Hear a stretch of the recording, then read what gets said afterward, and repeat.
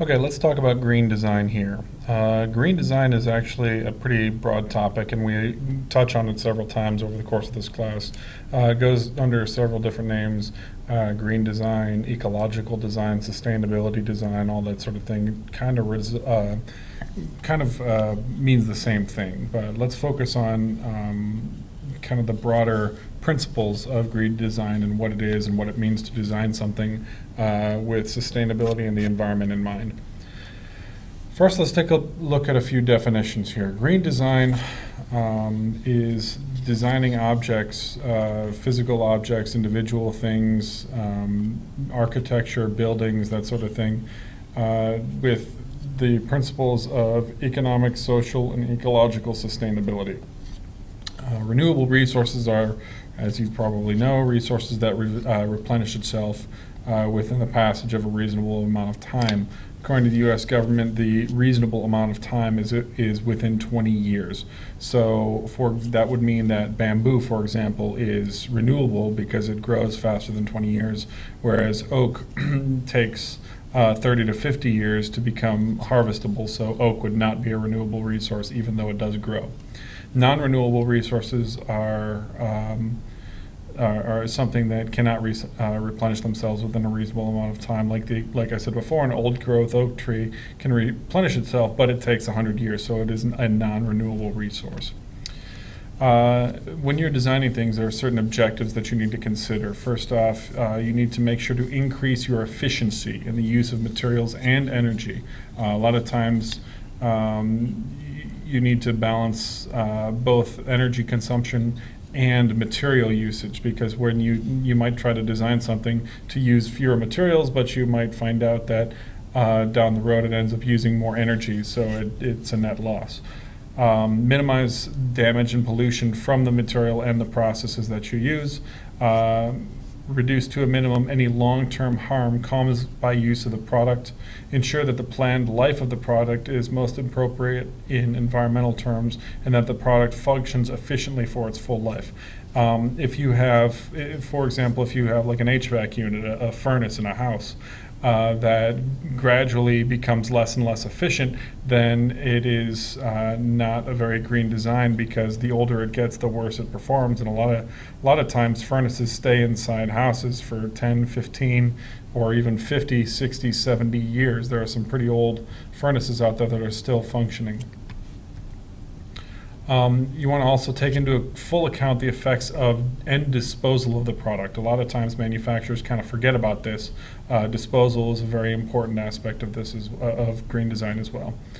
You also want to ensure that the packaging and the instructions encourage the efficient and environmentally friendly use of the product.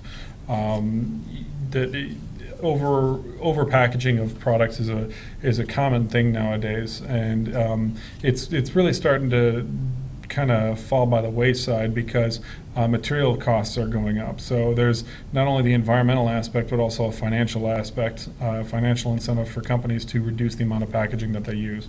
Also, a green designer needs to analyze and minimize potential safety hazards. All of these objectives were taken from the website listed below. If you want to look into a little bit more, there's the link right there. Around the world, governments are issuing take-back legislation, which is basically laws that require companies that produce things to buy back or offer to buy back their products for proper disposal. There are a few in the U.S., but they're pretty big in Europe and Asia. This way, the manufacturers who know what went into the product can properly recycle it and dispose of it. This is becoming a new trend these days, but it is pretty important. This is a video designed for the dump. Make sure to open up this presentation and watch this video. It's about 7 minutes long, but it gives you a pretty good idea of kind of the issues facing design, specifically when it comes to electronics.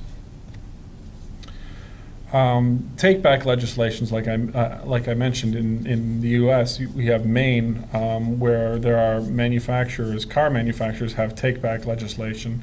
in place, they have to actually pay for the collection and recycling of the mercury switches from old cars. This is just one small component of what a car is. There's a lot more materials that are in a car that are just as toxic as mercury, if not more so, that they're not being required to dispose of, but this is kind of a step in the right direction. On a larger scale, in the United Kingdom, in 2003, the government over there issued a law that required all car manufacturers and importers of new car to take back the vehicles completely and ensure that they are disposed of in an environmentally friendly fashion. In Sweden, producers and importers must take back old equipment, especially electronics, when consumers buy new products. Electronics recycling is getting more popular in the U.S., again, for both financial and environmental reasons as well. Norway, same thing, similar law to the one in Sweden, where where the manufacturers are required to purchase, or not purchase, but reacquire these products from the end users and then dispose of them properly. In Japan, end users have to pay fees for recycling. So when you buy something, there's a kind of a fee that goes on with the product that you have to pay, and that covers the cost of recycling. Those fees are sent back to the companies that produce those so they can properly, or they're required to properly dispose of that stuff. So this way, the cost of disposal and recycling is kind of rolled out to the consumer, which a lot of consumers might not like, but it makes it a little bit easier for the companies to implement. For example, in the U.S., for like in Japan, to recycle a washing machine would be the U.S. equivalent of $24. So that is a fee that's kind of attached to the purchase of that washing machine in the first place. Reason for, because this is what happens if you don't do that. This is a picture from a electronics dump in Africa.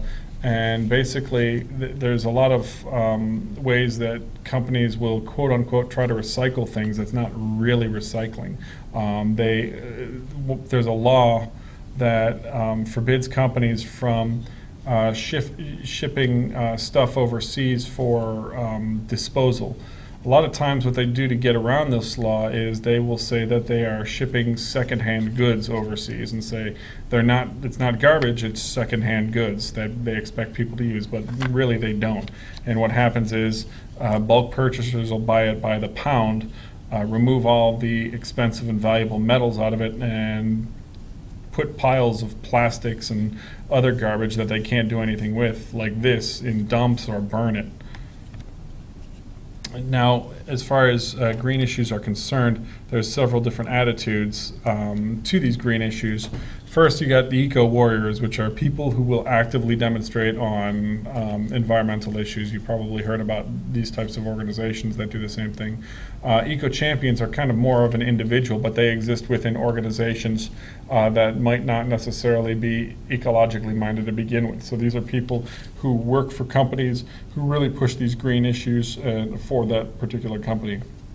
Eco-fans are kind of like the individual level. These are people who follow this stuff and keep track of it, and they're interested in it and they promote it, but not necessarily on a organizational level. Then eco-phobes are people who are kind of actively resent talks of environmental protection, and they disavow that sort of stuff and don't want to have anything to do with it for whatever their own reasons are. After this video is done, please go to this website, myfootprint.org, and go through that and see if you can figure out what your own family's footprint is. It'll ask you a few series of questions like what kind of food do you eat, where do you live, what type of vehicle do you drive, and it'll kind of give you an example of how, if everyone in the world lived like you, how many Earths would it take to sustain that lifestyle. So take a look at that and bring back the answer tomorrow and we'll talk about it.